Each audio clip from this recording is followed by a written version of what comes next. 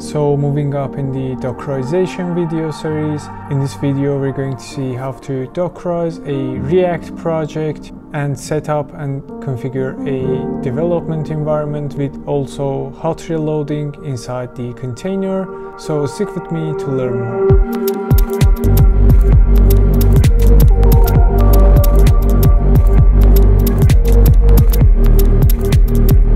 Hello, what's up guys, Medium Guy here. Before I jump to this video, please do go watch my videos on my channel. I've got cool videos about cool technologies. I've also got Dockerization for other technologies. In this video series, I'll put the link down below.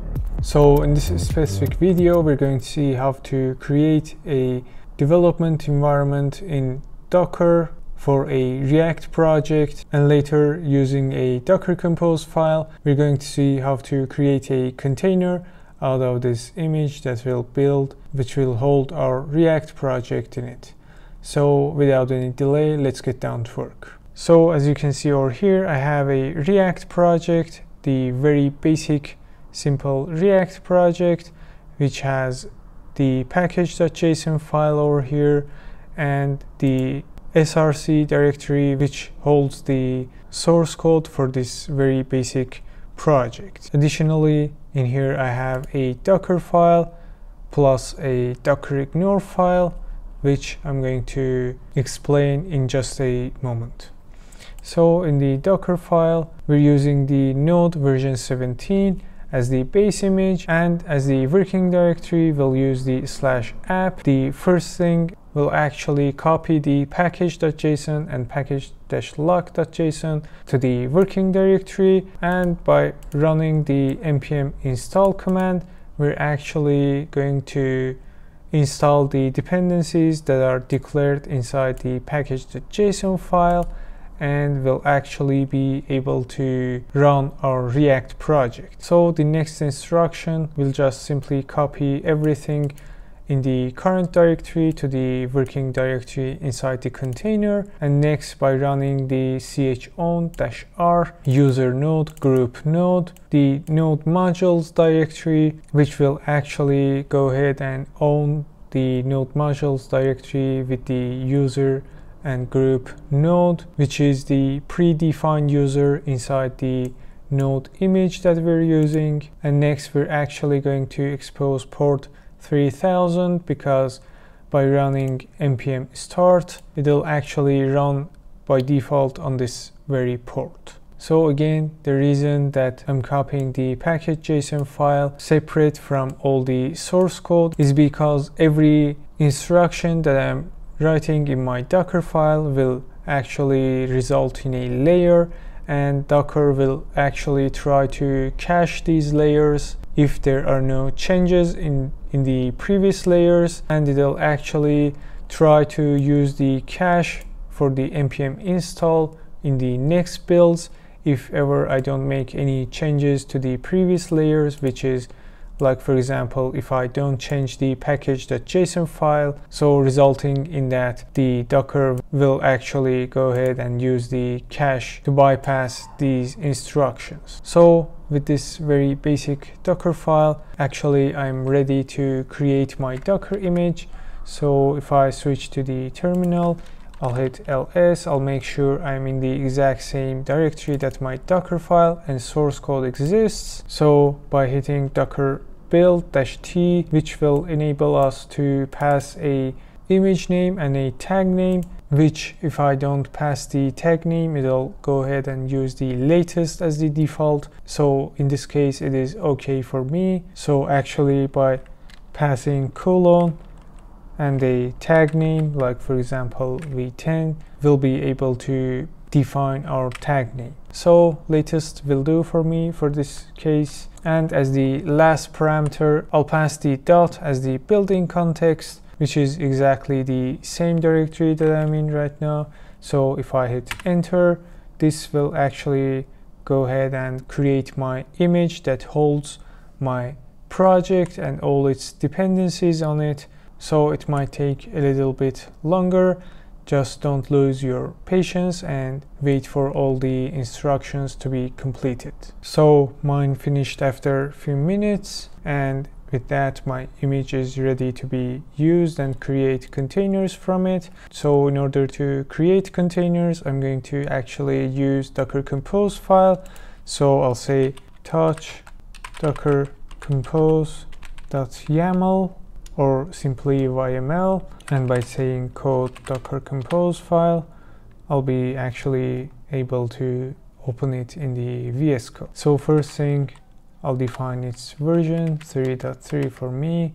Next, I'll declare the services section, and as the first service, I'll say awesome-react. The first thing, I'll try to define its image to use, so I'll say image, and again I'll pass awesome react because it's the exact same name that I passed when creating the Docker image.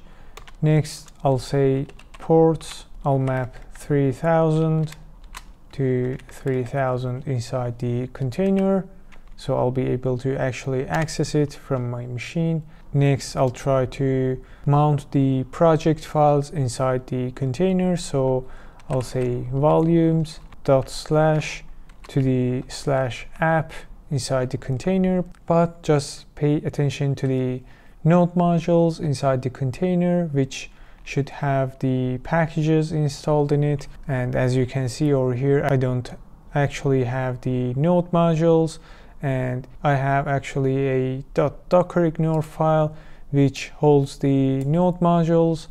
The .dockerignore file is something like .gitignore file, which is for Docker. So basically Docker will ignore the files and directories that are passed inside this file. So in order to avoid replacing the node modules directory, I'll pass /app/node modules, and I think with that I have the very basic setup to run my container. So if I say docker compose up-d, hopefully I'll be able to create my container and actually access it from the browser. So as we can see over here, my container is up and running. If I say docker compose ps, I see my container name, the command which is npm start, which I defined in the Dockerfile, the state is up, and the port 3000 mapped to the 3000 inside the container. So by hitting docker compose logs, I'll pass -f to follow the logs,